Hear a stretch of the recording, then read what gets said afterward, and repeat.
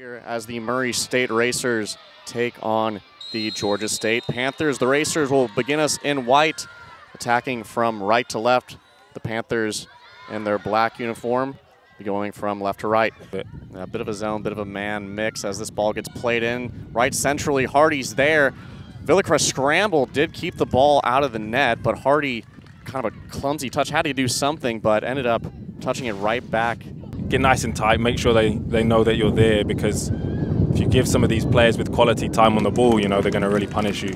For Common. Bending from Hardy, winning that ball back and driving forward, and Diaz with that last-ditch clinical challenge there. Chance here for Soraya Young, and she just couldn't get that ball position where I think she would have liked it in front of her. I think chance here on her left foot. She puts in a ball towards the near post. Chance here for Young. Young trying to find space. Back for Eder. Eder was going to drag that one wide. Put back into the mixer, though. For sure, you say over the season that longevity of being able to keep the ball, and, you know, you can... Chance here now for Bart House. People in the middle. Chance there for Eder, but cut out. Another chance there for the Racers. Yeah, that possession idea, you know, of keeping the ball, you know, you can... Ranging over. Bart House, early ball in. Payne there. Chance now for Young. Young settles it and can't get the shot away, blocked. And kind of calm their own game down, but she is 100% all of the time, which is great.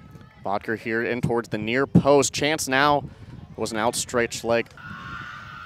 Clever footwork there. Ball put into the box right on the center circle. Gordon coming at the far side. A great shot, but a better save by Villicrest. You expect them to do, Georgia State coach would expect his players to do a little better. I think they were the... Young now releasing Cole.